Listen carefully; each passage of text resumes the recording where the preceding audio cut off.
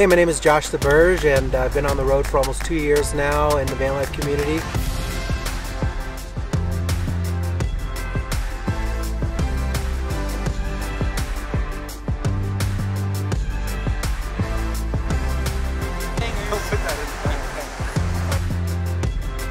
A lot of people see my van and they probably get a little bit discouraged when they think about having to try and buy a van, but we met a couple that 2 days ago that was traveling in a really nice van. You know, it was that they bought for $7,500. So you don't need a van with all the bells and whistles to get into van life. You know, you can just buy, you know, a used van for probably like $2,500 or something like that, and you're in van life. I mean, that's it.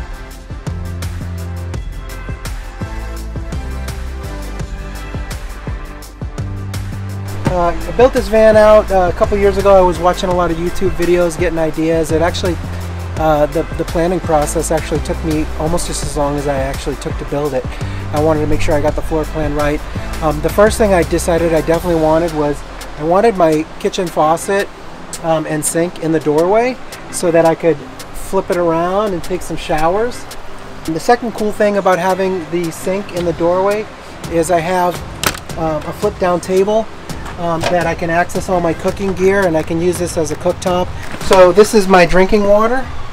I got 2 gallons here, and I also have like my trekking poles and bear spray and, you know, knife and bug spray and stuff like that. But if I'm ever in a place where the drinking water isn't clean to drink straight from the faucet, I typically carry an extra 2 gallons of water just to have, and that works out pretty well.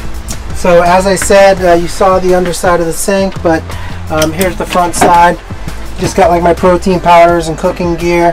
This is my breakfast mixture that I make with seeds and nuts and all kinds of good stuff. And then in here I have my 4-gallon water heater and some spices and stuff like that. Yeah, this is where I can take hot showers and do my dishes and wash my hands with hot or warm water. Under here is this is a seat, but under here is where I keep my dirty laundry and trash. But I'm not going to open that and show you that. But that's where I keep the yucky yuck stuff.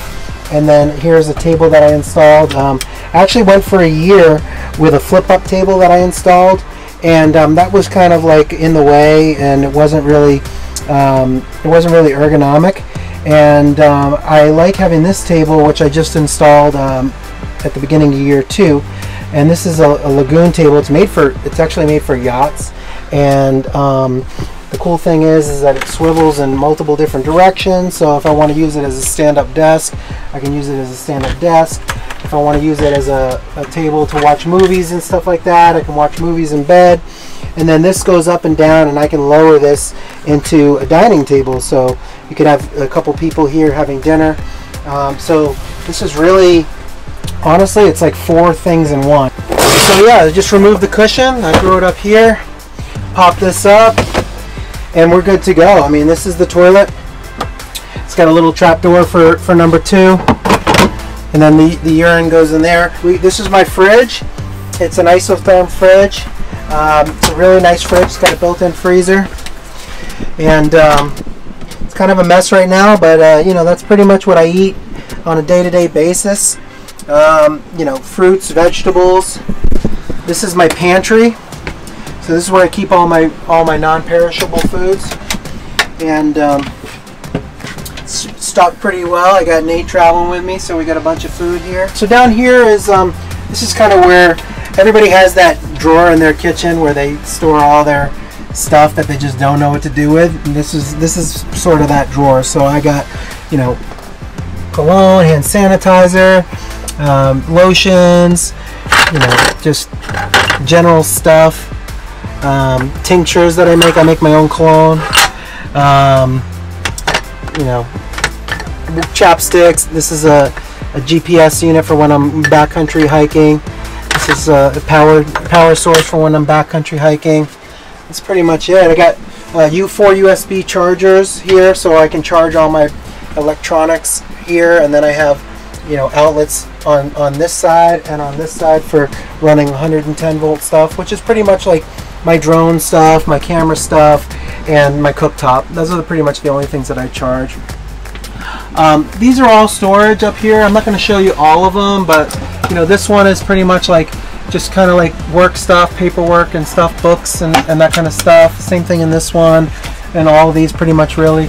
And then you know, these are pretty much just cooking stuff, pots and pans, and cooking gear. This is like my backcountry cooking gear and stuff like that. This is my my closet here.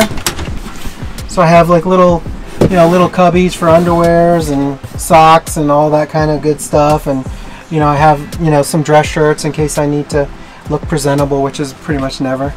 You know, and then I got my top drawer here with my, you know, kitchen utensil type stuff. And then these are all just clothes and stuff, shirts and shorts and pants. And I keep some of my camera gear in here, just because I want to take care of it, and I don't want it to like roll around and stuff like that. So I actually keep it in. I kind of converted my shorts. I don't have that many pairs of shorts. I have like 4 pairs of shorts. So I kind of hijacked my shorts drawer and turned it into my camera equipment drawer. And then up here is all the rest of my storage. I got a lot of like you know, outdoor gear. This is my drone here. Jackets, and this is pretty much like all the stuff that whenever I need to like grab and go like quickly, all that kind of stuff is up here. So you know, if I'm climbing, I got rope and stuff like that. Backpacking, I got my backpack here, hammock, drone, this is like all my drone equipment, but this is my actual drone here. And then like I have like my camera equipment here, so I can just grab this and go. If I need to do like a bigger photography job, I can grab the whole bag here. The garage, it's kind of a mess right now, so please forgive me.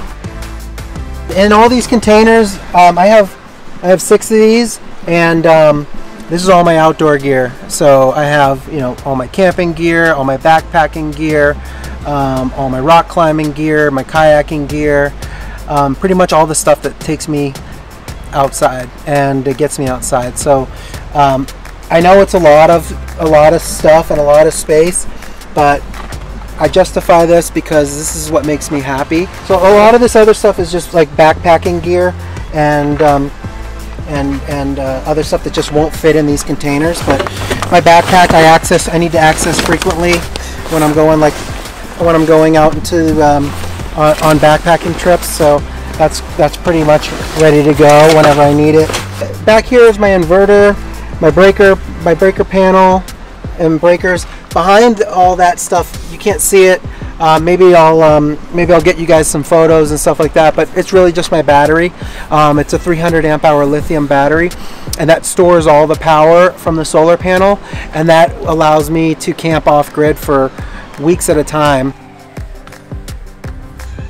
We got my solar panel here. These are the fans. So from inside the van, I can open these fans, and they work both ways. So they can either blow air into the van or they can pull air out of the van.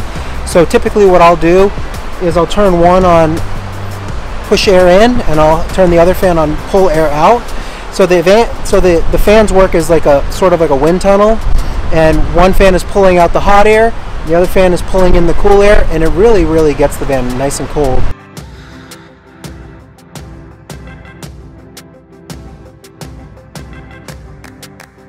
I'd go out to these bars and restaurants and nightclubs with all my friends, and you know, be wearing, you know, fancy clothes and watches and driving a fancy car and all that stuff. And not only was I wasting my money, but I felt like I was wasting my time. You know, as you get older, you accumulate more money, but you lose time. So old people have plenty of money, but not a lot of time, and young people have a lot of time and not a lot of money. And I had some money, and I was wasting my time at these places. And when I finally realized that, and I just had this thought, like, I'm wasting all my money and all my time projecting an image of somebody that I'm not. And all I'm projecting is what I've been told to project my whole life, whether it be through movies or TV or my parents telling me or teachers telling me that this is success. You know, this is what you're supposed to be, and this is what you're supposed to have, and you're supposed to want these things. But really, it's all just part of feeding the machine, because if you're not buying those things and contributing to fashion and luxury and all those things, then you don't have to work as hard because you're not spending as much money. And I think a lot of people get caught in this wheel where they just feel like they have to spend money to project this image. And I guess that's kind of, you know, what led me to Vanlife. Is I was done projecting this image, and I wanted to not waste any more time and money on projecting this image and do a complete 180 and spend as much time doing the things that I love and doing the things that I wanted to do. And the easiest way to do that was to move into a vehicle that can take me to these places.